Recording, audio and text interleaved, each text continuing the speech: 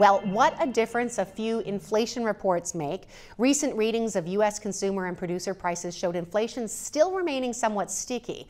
And that's raising questions about whether even a June rate cut by the Fed may be looking less likely. My next guest says what's important isn't the timing of the potential cut, but whether you remain invested. Castro is Senior Portfolio Manager and Head of Retail Asset Allocation at TD Asset Management. She joins me now. Nice to have you here. Thank you. Nice to be here. You've got some great charts. We love charts, so thank you for bringing them in so we can look at them. But let's just start with, I feel as though market watchers tend to be a little obsessed about the inflation numbers and the Fed timing. Maybe just before we say that's not important, just what has been happening?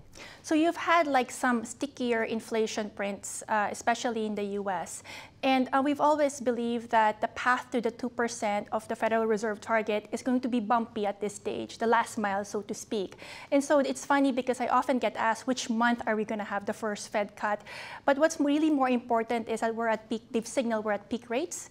And it's more about the magnitude and speed in the coming 12 to 18 months of what the long-term level of rates would be. Okay, so just again, the timing doesn't matter. We have to watch what actually happens once they start and what can happen after that.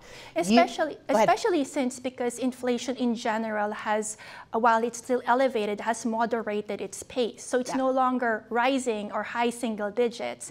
And the other thing that makes them feel more confident about waiting or being patient is that the labor market is showing some slowing, but generally is still solid and healthy. It's a good spot to wait. Okay. Now you're saying that instead of focusing on the timing on rates and such, let's focus on what companies are doing and how the earnings are looking. We'll get to the chart. I know you're going to bring it out, but it's a good looking chart. But tell me what you're seeing.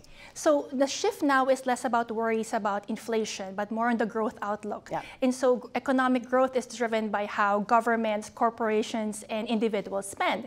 So in this case, individuals we know are generally healthier than they were before in terms of their balance sheet, and they are employed. So what really matters at this point is looking at how corporations' health would be. And in general, profitable corporations will continue to be able to spend their capex, can continue to pay existing workers, hire more workers, pay their debt, and finance and grow. And that's why it's important to look at the corporate earnings. Well, let's look at them. Let's bring up the chart because it has this lovely little trough that comes up, and you can see that they bottomed, and it looks like it's starting to come back up. Yeah, so you're using the proxy as the largest publicly traded U.S. equity, U.S. companies. We have this S&P 500 earnings growth per share, and the blue line shows that in general, the expected earnings growth has actually bottomed sometime late last year, and moving forward, the expectation is that it will be growing by about 10%. And more importantly is the orange line that you see there, that the actual or reported EPS growth is that it's above the blue line. So the companies reporting have actually been better than expected or beating that. That means good PR in the company's point. They're coming in better than the people expected. Let me ask you, because you have another chart in here I think that shows something interesting, because so much of what's been happening with the markets right now is people are like, it's AI, and there's so much happening, but there's a broadening that seems to be happening at the same time. Yes, exactly. And so it's what we have here in this chart is really the earnings revision. So 1 year out, what is the view, how our analysts and the company management are indicating how their expectations for their earnings growth would be. So yes, what you've seen here is the orange line, information technology, compared to the gray line, has really been the source of earnings growth revisions in the past few months. But what you're seeing as well is on the blue line, and we highlighted here the consumer discretionary, financial, and industrials. These are a little bit more cyclically exposed companies and rate sensitive, and you're seeing an inflection point. They're doing better, and that means that company management is getting more comfortable about the rate outlook, the economic growth outlook, the inflation risk that they're seeing, and they're starting to have an improvement in how they see earnings growth would be.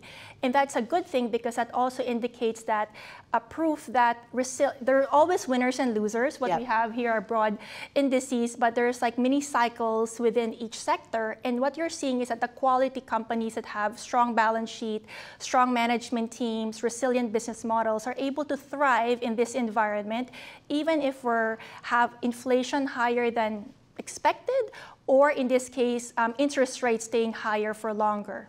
I guess this all comes down to, which is, you know, in your wheelhouse, this is about active management. This is about finding those companies that can thrive in this environment. But I think it's still an optimistic conversation. Yes, because what I'm trying to highlight is not about one asset class or one sector in industry alone. There's a value for having a diversified portfolio.